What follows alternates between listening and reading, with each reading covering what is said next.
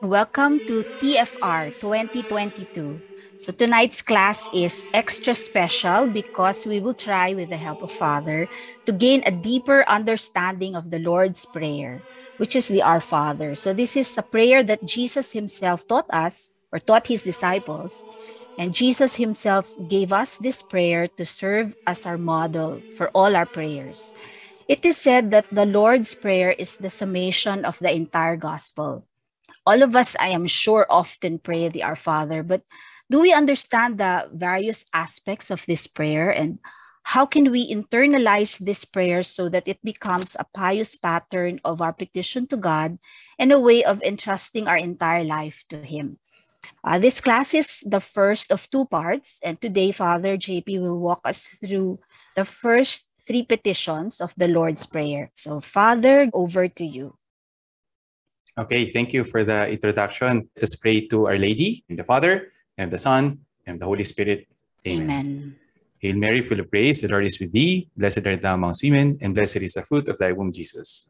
Holy Mary, Mother of God, pray for us sinners, now and at the hour of our death. Amen. Saint Gabriel, pray for us. Saint Paul, pray for us. in the name of the Father, and of the Son, and of the Holy Spirit. Amen. Amen. We go now to the field of spiritual theology. In the past lessons, I have been discussing to you morals. Our Lord is the fulfillment of the law and the prophets, fulfillment of all the commandments. We want to follow Him. We want to imitate Him. But in imitating Him, first and foremost, is to pray with Him, to pray like Him. And the prayer that He taught us is what we call the Our Father. It's also termed as the Lord's Prayer. But actually, people debate on that because the Lord's Prayer is not really the prayer of Jesus, because forgive us our trespasses. So others would call it the disciples' prayer. Our Lord could not say, forgive our trespasses, because He did not sin against the Father. Others would say it's the model prayer, etc., etc. The Latin is Pater Noster, and we will study the 7 petitions in 2 lessons. Today, I will discuss the first 3. There are deep realities already in the first phrase alone, in the Our Father, and I will discuss to you first and foremost that. I want to tell you things about God as our Father, this divine filiation that we have in Him. Then I proceed to expounding further on the connection between filiation. If all of us are children of God, our Father, then definitely there are implications on how we would deal with each other. We are brothers to one another, fraternity. The third, this is the basis of the spiritual life as Saint Josemaria proposed. This is the foundation of everything, the divine filiation. And such awareness, say all of us are children of God, but such awareness, in fact, can be detrimental to how you deal also with one another, with the society, and also with your own behavior to the others. And then last but not the least, we proceed with the petitions. The petitions, Our Father who art in heaven, after the address to God, there are 3 petitions that we will talk about today in reference to Him. The outline I used is a poem. If you will complete the outline later on, you will notice that they rhyme. They're all in 7 syllables. Okay. First, God is our Father. Our Father who art in heaven. And there is a wonderful thing that our Lord is revealing there to us. He situated this revelation in the context of a Sermon on the Mount in St. Matthew. Now, He prepared a lot for that. This is located in Matthew chapter 5, 6, and 7. And He uses the word Father 17 times. Now, it's a novelty for the Jews, because in the Hebrew Bible, Father is referred to God only 11 times. So in that sermon alone, it was a great novelty. Now, Jesus Christ is telling us to call God our Father. This is a revelation. This is something that we could not capture, understand without our Lord Jesus Christ. In fact, if you will investigate, you will ask the Muslims, those who follow Islam, for them, this is very difficult to understand because fatherhood for them is related to the biological fatherhood. And fatherhood for them is like a blasphemous remark. We are passing to God something that is human. So in the revelation of this to our Lord, He is like giving us how to turn to our Lord, turn to our Father, to our God, address Him as Father. And that begins all the other petitions. That is the starting point. In other words, all the petitions that will come after is because we're asking Him as a son. Okay? When He discusses this, He's a father, it is because it is something essential to God. You know, there's a Christian writer who even said that if he had teachings summarized, all his teachings summarized, it is in this, that he wanted us to recognize God as our Father because He really is a Father before everything else. Okay, we can call God, God, you are my creator. You are my physician. Those are all true. However, when we talk about Father, this is something essential in Him. It's something that He does for all eternity. All the rest that I mentioned, creator, lawgiver, physician, He cures the sick as well. They are not eternal. There was a time when God created, but He is not a forever creator. On the other hand, He continuously, He eternally, He infinitely begets the Son. So fatherhood is forever in Him. And likewise, it's good to consider, sometimes all of us catechists, all of us who are trying to share these wonderful lessons of divine filiation, we have difficulty in talking about fatherhood to those who have perhaps had a bad relationship with their fathers. While it is true that there are many things that perhaps are not easy to understand, we still have to insist on this because perhaps God reveals Himself as a Father so that we don't settle for anything less. So that we always realize that despite the failures of our own fathers, despite the failures and defects of our biological fathers, we have a Father God who is there for us. We will learn how to excuse them because God the Father loves us. So He's a Father forever like no other. Each of us, you could imagine our Lord in the Sermon on the Mount is revealing this to us. You call Him Father. So He's like sharing, Jesus Christ is sharing to us His divine filiation. He is the natural Son of God, and we are the adopted children of God because Christ has wanted us to be part of Him. I mentioned in St. Matthew, this is located in the earlier chapters, the Sermon on the Mount. On the other hand, in St. Luke, this will also be revealed to His apostles, to His closer collaborators, disciples, after a night of praying. They will see our Lord teach us how to pray.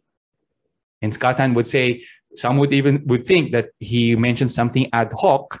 However, if you study what He actually mentioned, He puts it on our lips. He's talking about something that as the answer of God the Father to Him after a night of prayer. You have to tell my disciples this prayer because this is how they will have to see me. They will have to deal with me. So Jesus Christ shares His divine filiation to us in this prayer. So many times we pray this in the Rosary at the start of the decade, but rarely perhaps do we ponder on its significance. Now is the time perhaps to take down notes, settle down with that revelation. The first phrase, our Father, fatherhood, is already giving us a lot of things. Last line in this first page is, we are gifted, therefore, of filial prayer. We have to be relishing on this wonderful reality because not all realize this, that they are children of God. We have to continuously ask people to talk about it, to understand this, but it's really a gift. If you haven't felt it yet, the next time you pray, I recommend you tell our Lord, Father, help me, teach me, make me confident to be your son. Okay? So this is the first slide, God as our Father. Okay. Now, there is a pater, noster. There's a descriptive, possessive adjective, that pronoun adjective that our Lord uses, and that is our. I mentioned earlier to you that this has definite implications on many things, particularly our fraternity. And now I go to the implications of the word our there. First implication, that there existing among us a real Christian fraternity, that we are really brothers and sisters because of Christ. St. Paul would write to the Romans chapter 3, verse 29, that he, Jesus Christ, is the firstborn among many brethren. This is real. This is not something we idealize. It's good. It's solidarity. This is also something of our faith. When you talk about our Father, it's also extended the concept to not only Christians, but also to the entire human race.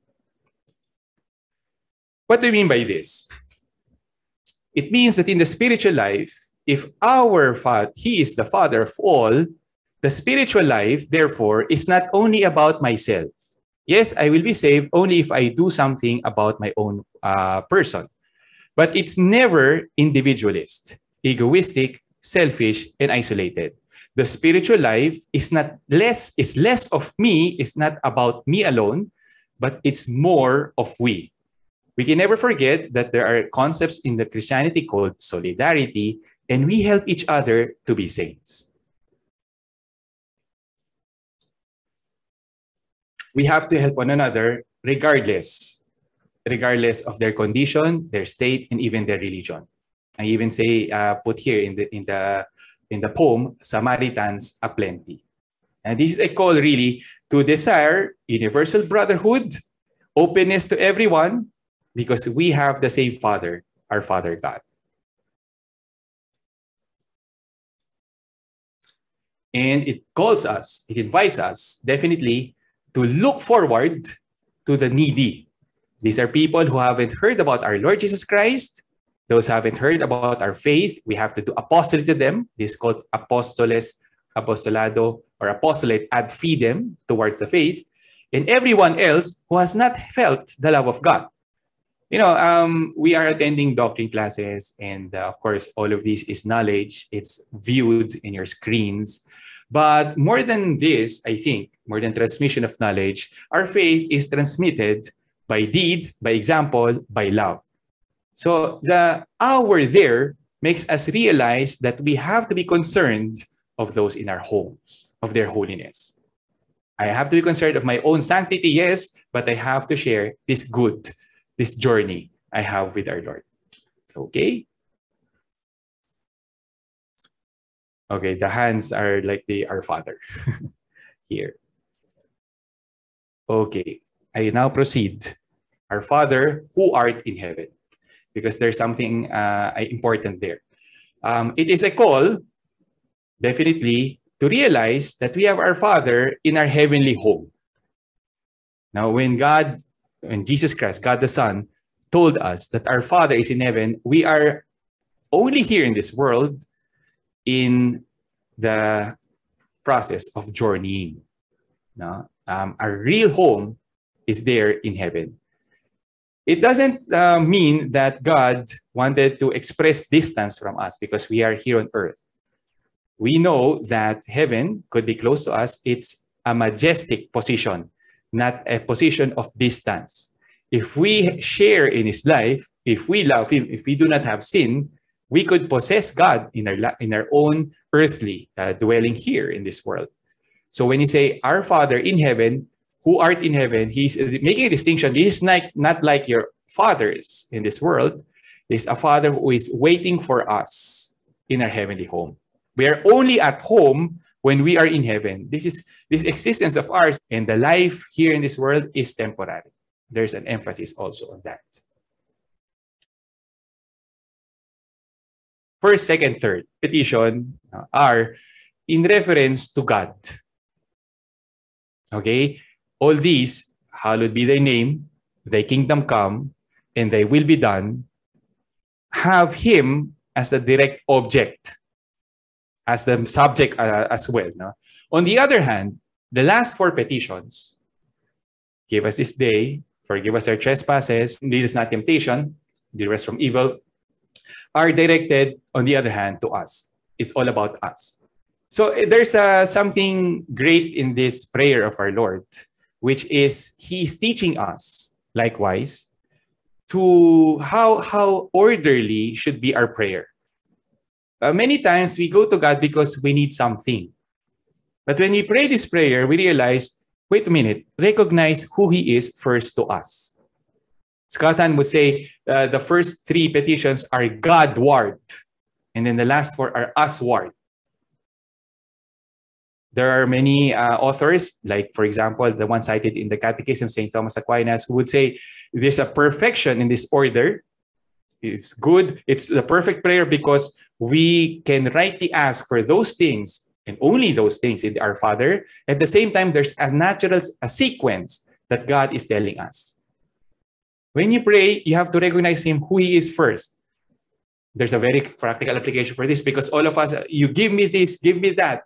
Cure me, help this friend of mine, protect me, etc. It's all about us. Now, Jesus Christ is turning it around. Now, before you ask for your own things, recognize first the love of God, the holiness of His name, that He has a kingdom and He has a will for us, which is the best, because He's a Father. And the Father always wants the best for His children. In the Our Father, perhaps you also pray it like me in the official translation, all with Old English, it seems, no, for us. When we say, thy kingdom come, thy will be done. Why don't we say just, your kingdom come, your will be done? Is it because of the translation? Simply put, okay, there's a footnote there, and this is interesting. In the other languages, there is a second person that is respectful, and there's a second person that is intimate. Ordinarily, when we study English, we think that the respectful is thy, thee, thou. But in the original sense, no, the respectful is ye, yao. Now, in Spanish, it's usted. Translated also to English, ye, yao, you. No? And then later on, it will be handed to us, it's the only second person.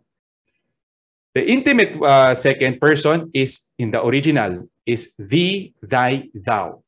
So when we are talking to God like this, in the original sense, we are making ourselves so close to Him, so intimate to Him. He's not a second person who is distant from us. Let's go to the first petition. Hallowed be thy name. We mentioned earlier that this is referring to God, but actually, we are also expressing in this, I put there, hashtag, I want to be holy. This is what we are telling our Lord God in this prayer. Of course, when you think about it, holy be thy name. That is the word hallowed. No? His name is already holy.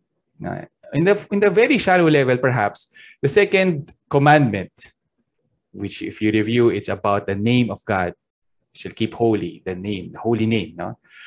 Of course, it's connected to this, into this prayer as well. May your name never be blasphemed, etc. But there's a deeper thing here. Holiness is God's name. He is already holy. But we said earlier that He is our Father. So that means that in baptism, we have inherited His name.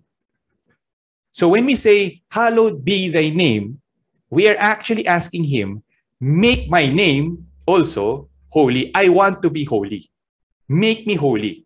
So the first petition is putting us on a very important frame of mind that our struggle, or our first petition to God, is this, included in our desires, holiness, sanctity, the will of God. St. Paul's letter to the Thessalonians. Or, in fact, are here. Now, there's some awe that is expressed there. There's some fact because God is already holy. But more is claimed. And what is claimed, what is actually being asked? My own holiness. We are called to be holy. God has wanted us to be holy.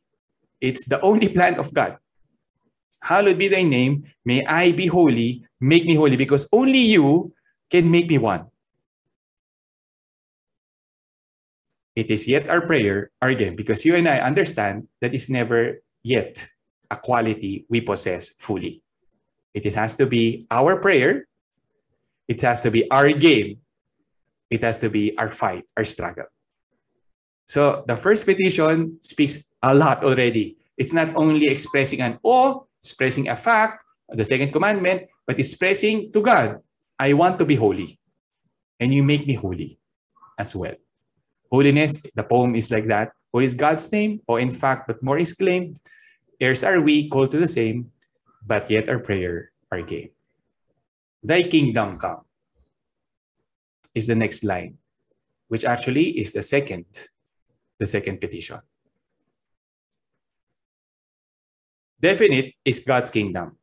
When the Holy Scriptures describe God's kingdom, actually it's not referring to creation, although God is also the king of the universe.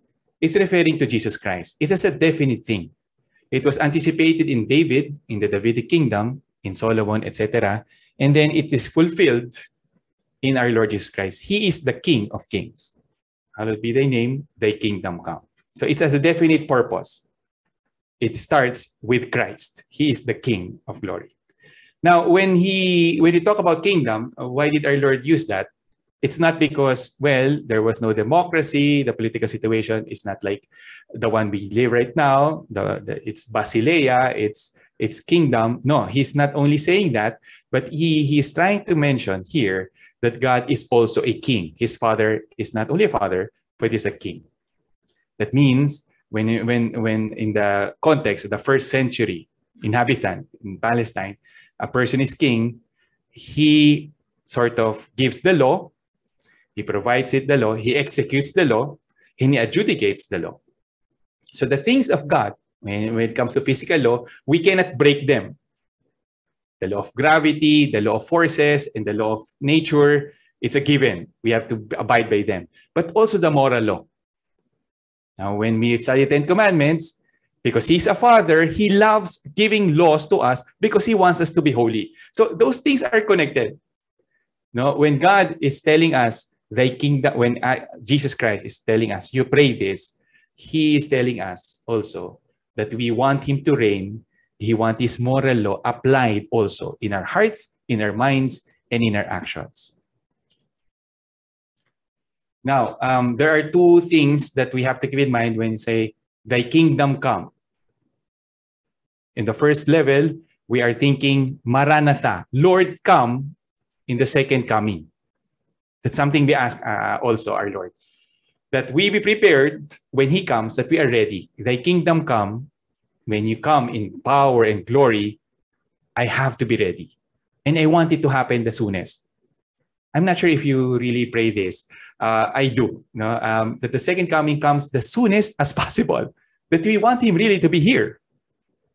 But also, not only later, we also want his reign to be present in our world. Now and later, Lord, come. When you talk about the kingdom of God, actually, because Jesus Christ has come, he said, the kingdom of God is among you because I am with you. He is the kingdom of God. After his departure, his passion, death, and resurrection, it remains, it's within his disciples, it's in the church, it is unseen. It is not yet visible. However, we know it is present. It's in the hearts of men. It's a different type of kingdom. The second coming is manifest. And we are asking God that it be manifest already in the things of each day until in its fullness in his second coming. There is a wonderful thing here because this phrase also, this petition, also is an allusion to the Eucharist. You remember that we pray this on a particular part of the Mass. And I'll show you a photo now. This is the Mass of Pope Francis with the Filipinos. Because we are celebrating the 500 years. 500 years of our faith. Cardinal Tagle the left. And I watched it earlier, and I flashed it in your screens right now, because this is the point when the priest is raising his hands in a position of orans with the consecrated there, and he is praying, Our Father, Pater Noster. In that Mass, what was sung was the Tagalog version. Definitely, it is historic. In the Mass, in the Eucharist, there is this wonderful preparation we have, Thy kingdom come, that we pray in the Our Father, and it's there so that we can feel the preparation as well as His kingdom comes in us in the Eucharist, as we prepare to receive Him. So the anticipation is really the Eucharist. God wants to come, and He comes in the Eucharist as an anticipation of His second coming. So it's quite deep. Now, why do we pray the Our Father at that point after the Eucharistic prayer? It's so that you and I, in praying that Thy kingdom come, can have the necessary preparation, necessary sentiment of wanting our Lord really to come to us. So it has Eucharistic undertones, the prayer of Thy kingdom come. Repeating the poem, definite is God's kingdom.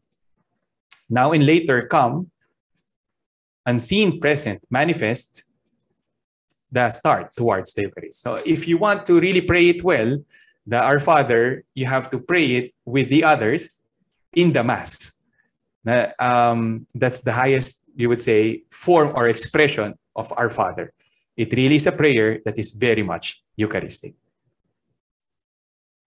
The fourth line in the third petition. Thy kingdom come, Thy will be done.